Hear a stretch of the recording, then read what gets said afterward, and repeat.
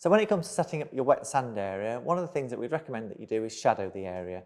And in order to shadow it, you want to use a good quality sticky back plastic. And there's lots of different types of manufacturers, but the reason we'd say go for good quality is you want it to be durable, because in a wet sand area or a water area, you're going to get water going underneath the plastic potentially, or sand going underneath the plastic, which means it will peel and bubble and won't look anything very soon. So good quality, durable sticky back plastic is what you're after.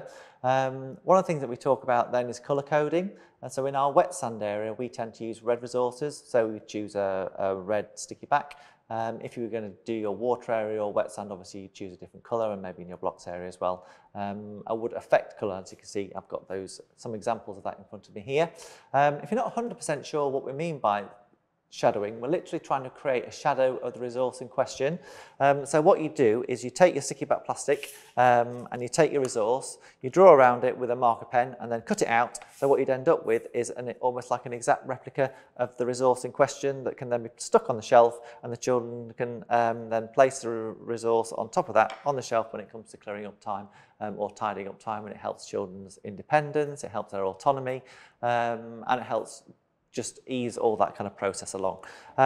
You'd also want to, when it comes to actually creating the shadows, you'll have a range of different resources that you want to shadow. So you can see on the right hand side here, I've got some buckets. In this scenario, we've got just a range of different sizes. So you've got a big circle, medium-sized circle, and a small circle. When you look at other resources, it's important to pay attention to the shape and look at some of the details of the shape, so you don't just end up with circles. So for example, on this side we've got some capacity measures, and you can see there's little wings on the top. So as they cast a shadow, it's important to kind of take into account those wings as well. And when it comes to rakes or trowels, then it's important to get the handle in as well. So you've got that attention to detail when you're shadowing up your shelving.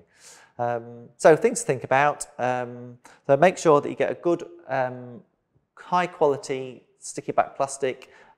Think about colour coding and look at the detail when you're shadowing particular resources, and then you won't go far wrong, and you'll be supporting the children's independence and autonomy as well.